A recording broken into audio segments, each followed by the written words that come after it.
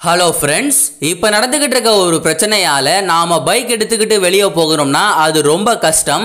அப்படி இருக்கும் பொழுது கார் எடுத்துக்கிட்டு வெளியே போகணும்னா அது முடியாத காரியம்னே சொல்லலாம். இதன் விளைவா பெரும்பாலான கார்கள் ரொம்ப நாளாவே வீட்டில் சும்மா தான் நின்றுகிட்டு இருக்கு. இது பத்தாதுன்னு இப்போ நடந்துகிட்டு இருக்க இந்த பிரச்சனை முழுமையா எப்போ முடிவுக்கு வரும், இந்த ஊரடங்கு உத்தரவு இன்னும் எவ்வளோ காலத்துக்கு நீட்டிப்பாங்க அப்படின்னு யாராலையுமே இப்போதைக்கு கரெக்டாக சொல்ல முடியாது. ஸோ நாம இந்த மாதிரி சமயத்தில் நம்மளோட காரை ஒரே இடத்துல ரொம்ப நாள் நிறுத்தி வைக்கும் பொழுது நம்மளே அறியாம அந்த கார்ல ஒரு மிகப்பெரிய தவறை பண்ணிக்கிட்டு இருக்கோம். அது என்னன்னா, பெரும்பாலும் நம்ம காரை ஒரே இடத்துல ரொம்ப நாள் நிறுத்தி வைக்க போறோம்னா எல்லாரும் ஹேண்ட் பிரேக்கை பயன்படுத்தி தான் நிறுத்தி வைப்போம். ஒரு நாள் அல்லது 2-3 நாட்கள் காரை நிறுத்தி வைக்க போறோம்னா ஹேண்ட் பிரேக்கை பயன்படுத்தி நிறுத்தி வைக்கலாம். ஆனா ஒரு வாரம் 10 நாள் இல்ல அதற்கும் மேற்பட்டு ரொம்ப நாள் காரை நிறுத்தி வைக்க போறோம்னா ஹேண்ட் பிரேக்ல நிறுத்தவே கூடாது. ஒருவேளை ஹேண்ட் பிரேக்ல நிறுத்தி இருந்தீங்கன்னா அது மிகப்பெரிய தவறு.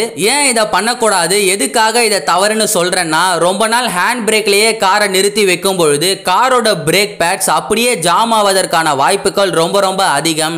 ஸோ காரோட பிரேக் பேட்ஸ் ஜாம் ஆயிடுச்சுன்னா மறுபடியும் காரை நீங்க எடுக்கும் பொழுது உங்களை மிகப்பெரிய சிக்கல்ல கொண்டு போய் விட்டுரும். அதுக்கப்புறம் கட்டாயம் உங்க காரை சர்வீஸ் சென்டர் கொண்டு போற நிலைமைக்கு நீங்க வந்துடுவீங்க. அப்ப எப்படிதான் இந்த மாதிரி சமயத்துல காரை நிறுத்தி வைக்கிறதுனா, கியர்ல காரை நிறுத்தி வைங்க. அப்படி இல்லைன்னா ஒரு கல்லை பயன்படுத்தி டயர்ல சப்போர்ட் கொடுத்து நிறுத்தி வைக்கிறது ரொம்ப ரொம்ப நல்லது. போனஸ் டிப்ஸா இன்னும் 2 டிப்ஸ் சொல்றேன். காரை ரொம்ப நாள் நிறுத்தி வைக்கும் பொழுது காரோட டயர் டேமேஜ் ஆவதற்கான வாய்ப்புகள் ரொம்ப ரொம்ப அதிகம். இதை தவிர்க்கணும்னா காரோட டயர் பிரஷரை அப்பப்போ செக் பண்ணுங்க. அப்படி இல்லைன்னா காரை முன்னாடி அல்லது பின்னாடி நகர்த்தி காரோட பொசிஷனை அப்பப்போ சேஞ்ச் பண்ணீங்கன்னா கார் டயர் டேமேஜ் ஆவறதை தடுக்கலாம். ரெண்டாவது டிப்ஸ், வாரத்துக்கு ஒரு முறை காரை ஆன் பண்ணி குறைந்தபட்சம் 15 நிமிஷம் ஐடில்லே விடுங்க.